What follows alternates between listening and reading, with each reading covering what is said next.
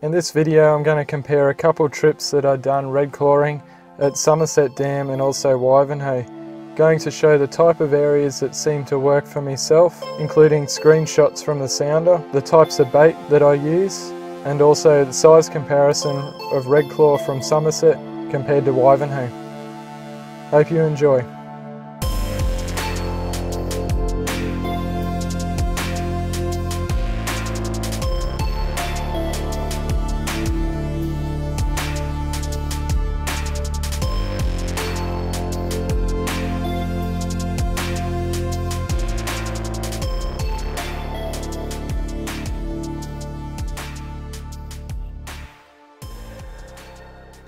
Redclaw are native in the Cape York region across to the Northern Territory. They live in freshwater rivers and billabongs just like this one. Wherever redclaw are found, there will often also be cherubin, a freshwater prawn. I've personally caught many on my travels around these areas, and at night time with the spotlight you can see the red eyes walking around everywhere. This type of habitat is much different to the typical impoundment areas that they live in around southeast Queensland and southern Queensland. This shows that they're able to live just about anywhere, as I've also got them in dirty water holes out around the Birdsville area with water that wasn't even running. The baits I like to use are cheese and rockmelon, however they eat just about anything. They are vegetarians, however they'll eat dog food, cat food, lucerne hay and even meat. Sunlight soap is popular, however I don't like it when in a boat because as soon as you pull the pots up, everything becomes very slippery and is quite dangerous. Just something like that. Looks pretty tasty. No right or wrong way to do it that I know of. Starting, it's just like that. Clip her over. Throw a cable tie over any spots where it could get opened or crawl out.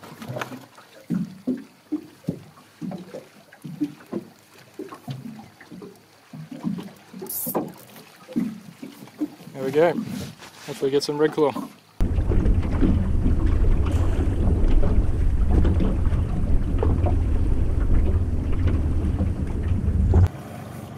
This is the type of area I was just putting those pots in. That's all weed. I was putting it either in that or trying to hit the edge of it. Pots were going in at about 15 foot, about the deepest, and I had some in about 6 foot, right in the weed. Oh, we'll just leave these overnight and see how we go.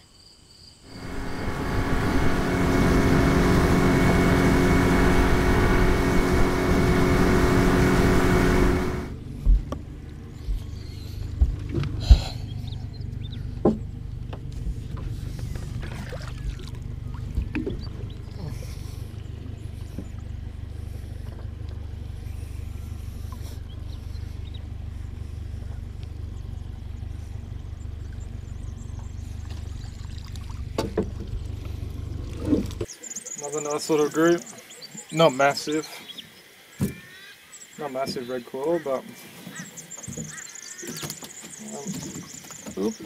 they're edible.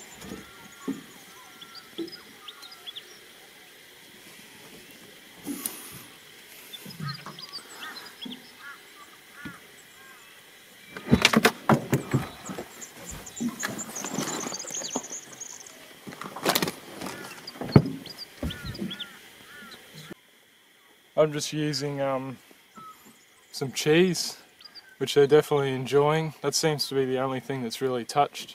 This varies though. Some rock melon and also some red pawpaw. These were just on special at the supermarket.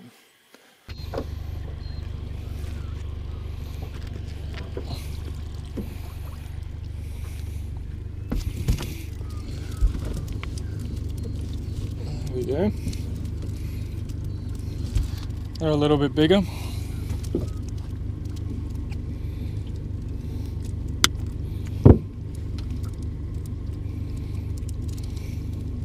A lot of shrimp in this one.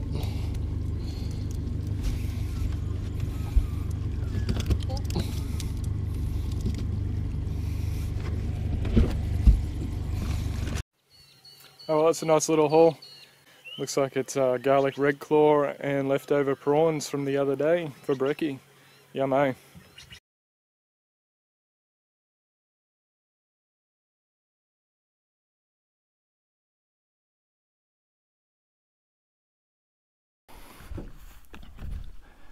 So I've put pots here before and got some really good size ones.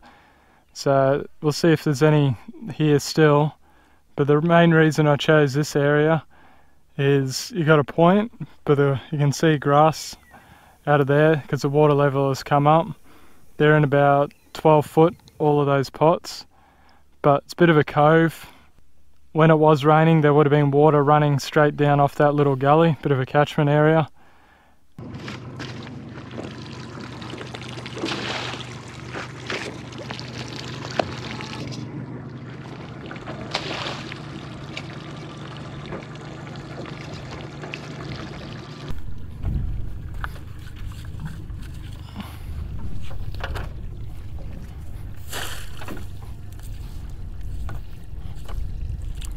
The main reason I'm up in here is still because there's a bit of a gully that would have had some runoff come in through a few weeks ago up the back here.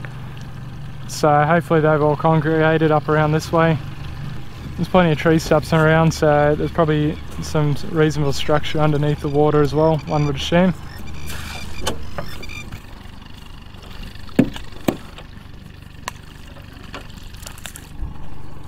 Oh, we'll just leave these overnight and see how we go.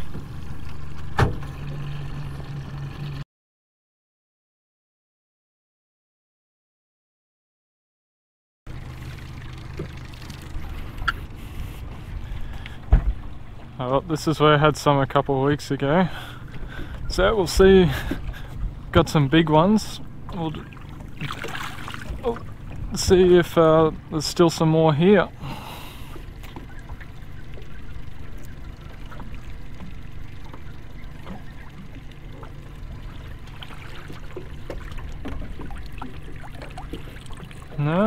One. Just the one. Good one, bub. Good, nice size. Which is what we want to see.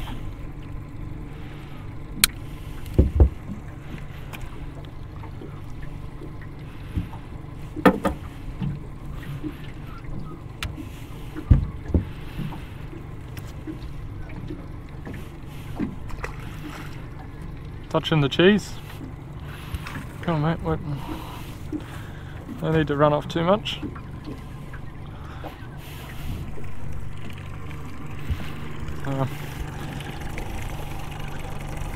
Nice size one. They get a lot bigger than that, but I found that's probably about the average for Wivenhoe. So last week got a nice haul here, so I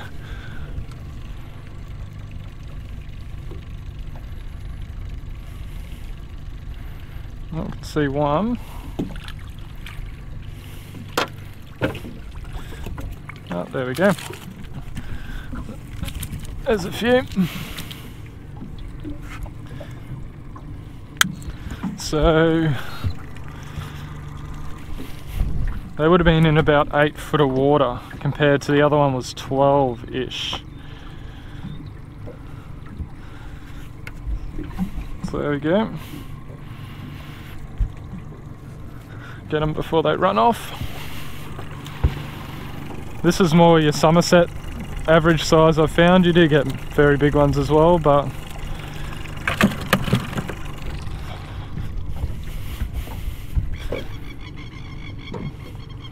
put little catfish back. You're not hurting anyone.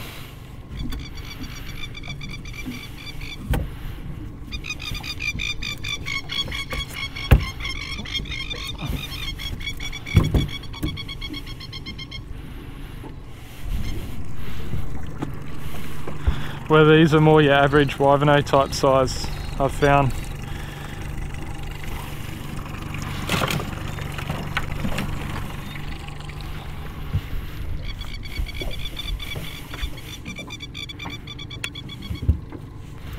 Again, it changes quite often, but that hasn't touched the Redclaw.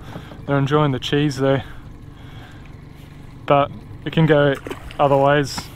I've had the cheese never touched before as well, so just depends what mood they're in, I think.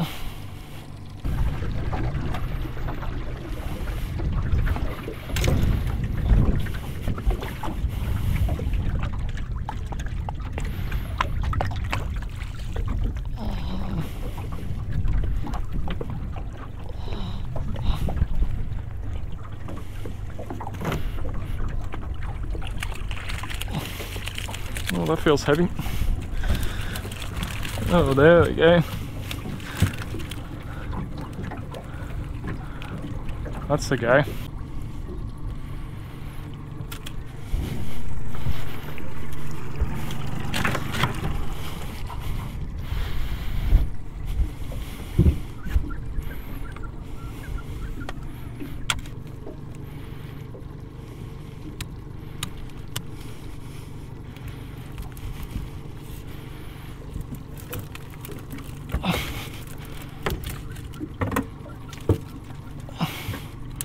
That's it, aggressive things.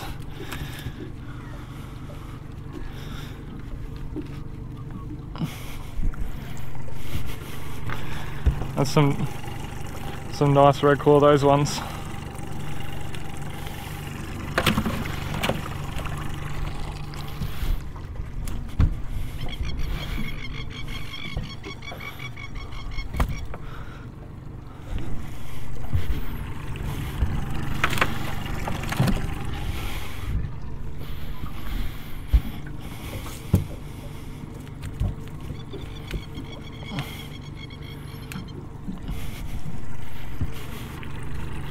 Some good nippers on him. You do get bigger numbers at redclaw at Somerset. It's not uncommon for people to get well over 50, but from my experience you get much more quality at Wivenhoe. They are quite hard to find at times as it's such a big body of water. But when you do find them, definitely quality over quantity.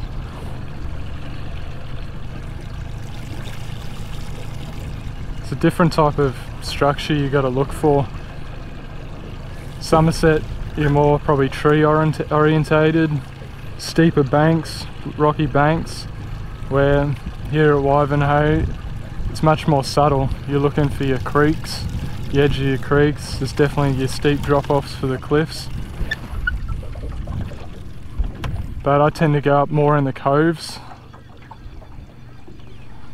Probably the biggest thing with Wivenhoe is you don't get the angling pressure. Somerset and a good weekend, not uncommon. There's probably 100 people out there with redclaw pots set. Come out to Wivenhoe, you may get a dozen. It's easier to get a feed at Somerset, I feel. But if you can put in the time and try to locate some at Wivenhoe, you'll definitely be better off. As your average redclaw here would be easily twice the size of your average at Somerset.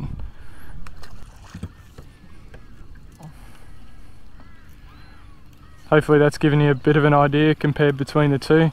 It's definitely good fun. Go out camping for the night and let the pots do the work. Wake up in the morning, have a bit of garlic redclaw for brekkie, nothing wrong with that.